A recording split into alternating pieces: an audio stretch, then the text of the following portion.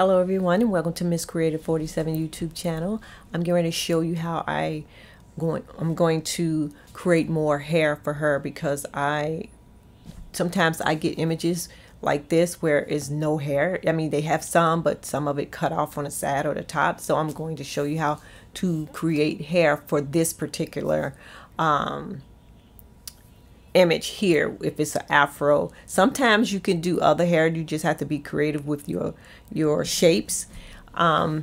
This is business edition because it has the extra shapes off to the side here. You have your default shapes here, and then with the business edition you have additional shapes here. So this is where we're going to be going when I get ready to create her hair. So first I have to take the background away from her. So I go over here to the right, and this button right here, some people say it looks like a piece of toast or butterfly or whatever. This is what you're going to click. So you're going to click on that, and that brings this box up, and then you're going to click on select trace area, and your arrow is going to change into a plus sign. Once you move it over to the left, you're going to hold your left button down on your mouse and drag that trace window over.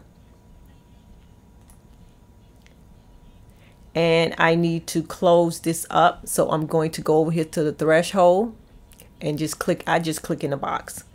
And now the outline is all closed up. I don't have to worry about any of the images being pulled away from it. So I go ahead and click trace and detach. And I can move her away from that.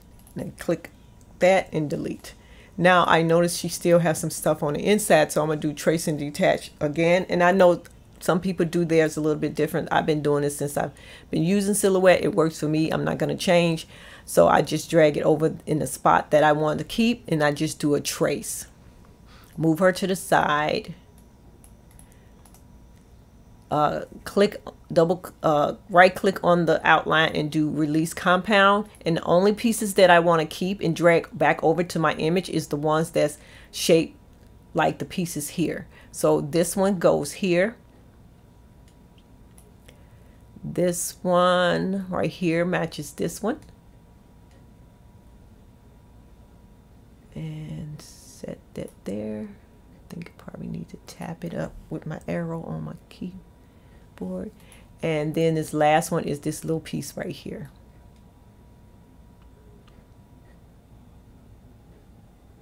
And like I said, this is how I do it. People do it different ways, so you find out what's comfortable for you and you do it the way you want to do it. Okay, I'm just going to tap this one. Let me see if I can get it and tap it over. Okay, so what I'm gonna do is just drag my arrow over the image, making sure that these boxes around the little pieces that I just added is highlighted. You can see it highlighted right here. It's a box around it. Then I'm gonna just right click and do make compound path, and it gets rid of those little pieces on the inside. Okay, so now let's start to make, I don't know why I keep stuttering, make the afro. So I think I'm gonna keep it off the mat, off the page right there. I'll bring her down some. So now I'm getting ready to go to my shapes, and I'm going to look for a shape. I think this shape will be okay. So I just click on it and it turns into a plus sign, and I just drag it like that. And it's already black because I was working on something else, so that's fine. So I'm going to right click and convert to path. Then I'm gonna go over here to the line style tool to get rid of that red outline, or I can just go up here and click on it and it'll get rid of that. So you can either go here, go to the color style here, and click on this little triangle, or is it a triangle? No, that's a diamond shape. Or you can go here and click on it here, or you can just click on black. Okay, so now what I want to do is just bring it down some to kind of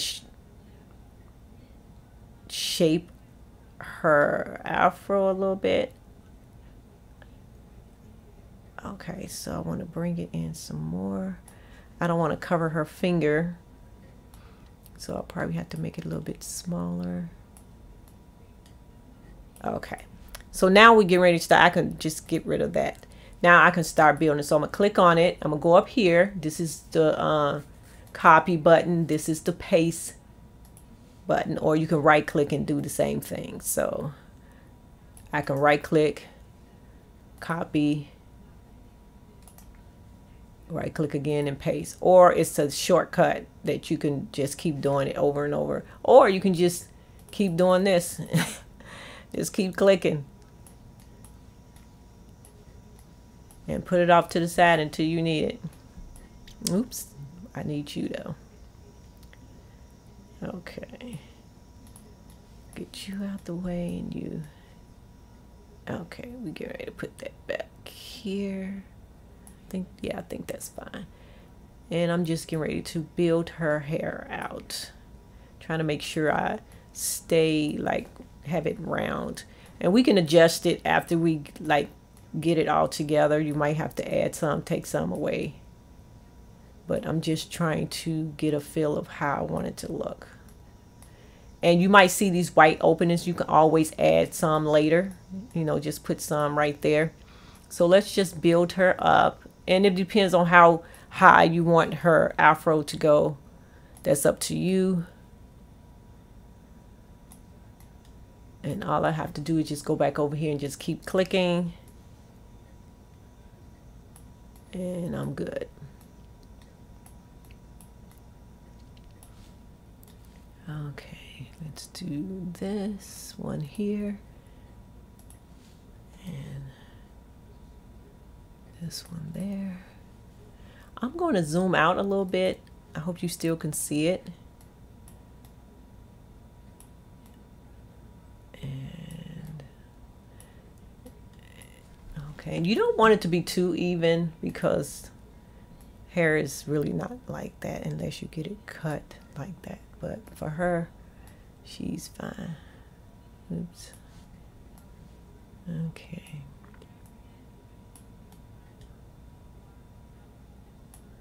I think I want to turn this. I guess turning it really doesn't make a difference because it's all the same way. I don't know. Okay. So let's keep going. So I'm going to go click that, paste it. Only did that because I want to bring it back up instead of going all the way down. So whatever you click on and then you save it, it's going to pop up where the last one was sitting at. And okay, we're going to keep going and build her hair. Okay, and like I said, you see these white spots, we'll come back and just add some over top of that. Well, on top of it, not over top. Yeah, sometimes I say stuff crazy, but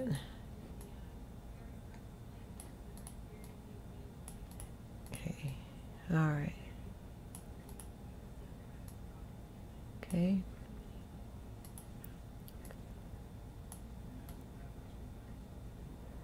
It's coming along.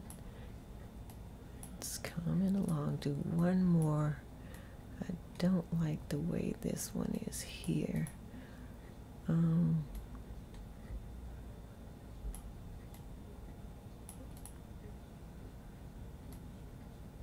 Okay, I just put another one here. Okay, I think if I push that in like that, this kind of look lopsided over here for some reason. I don't know. Maybe if I bring it down some, yeah, that's starting to look better. And bring this down. Maybe I bring this one over like that. Yeah, okay, okay. Okay, so now I need to fill in these little white spots here, and all I have to do is just put pieces there to cover that up like that. Okay, there goes a spot there. Okay. Okay, put one here. I just click twice so I can get two at the same time. All right, okay, so there she is. So I'm just looking at her to make sure that I don't need to bring some in if it looks weird on one side and to do the other side, but I think it's okay. Yeah, I think it's okay. I think I'll bring that down. I think I want to do something with this. Something is not right. Okay. Yeah, maybe if I just bring it up there like that. Yeah, that's much better. And let me see what this one sits on. Yeah, so that one's fine. Yeah. Okay. So I want to make sure I don't have anything too close. Okay, so that's how I created her some hair. And now I can just drag my arrow over all everything, right click and group, and now she has an afro. And you can put this on a t-shirt or whatever you want to do with it, but I'm not going to do anything with it because it's not mine clip art, but I just want to show you if you have some clip art and you want to add some hair. That's how I figure out how to add some hair, by looking at my shapes and stuff and see what's closest to you creating this. So if you like it, please give me a thumbs up. Thank you for subscribing. Tell your friends to come subscribe to my channel and let's learn together. I know it's been a while for me, but I've been really busy, but I'm going to pop in every now and then, so stay tuned because you never know when I'm gonna pop in with a video. So until then, have a blessed and safe day. May God bless you. I'll see you in my next video.